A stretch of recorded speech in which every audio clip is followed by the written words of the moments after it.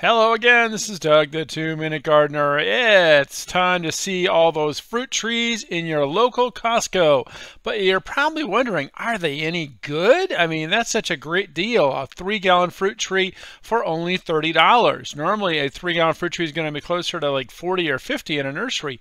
But are these Costco trees any good? Well, I can tell you from personal experience that, yeah, they actually are pretty good. As long as you get one that's pretty healthy. And we'll talk about that in a second. But here's my Costco orange tree, 7 years after I planted. This is my big Mineola tree, semi-dwarf, 15 feet tall, 15 feet wide, produces about 300 of these wonderful Mineola oranges every year. It's just fabulous.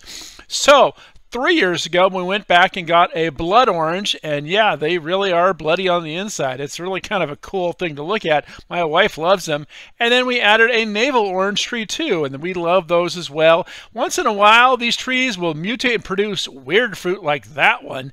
But anyway, let's get back to what they have in stock at Costco. Like I said, they're $30 for a 3-gallon fruit tree. Here are some of the varieties that they currently have, at least at the San Diego Costco's. So you can see there's lots of different varieties. Lemons, limes, citrus, all kinds of different trees. Now remember, these are all semi-dwarf trees, so they're going to get 8 to 15 feet tall. You're going to have 300 of these, so you better pick something you're going to eat a lot of, or you can give a lot away to your friends. They even have some avocados. There's that blood orange my wife loves, and some different kinds of limes, including this really strange little exotic lime tree. That probably is really cool for making cocktails.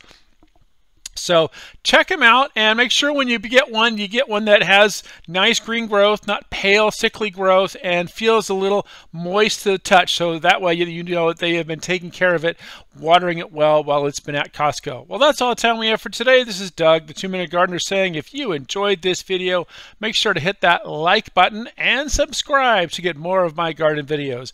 Until next time, this is Doug, the 2-Minute Gardener, saying thanks for watching.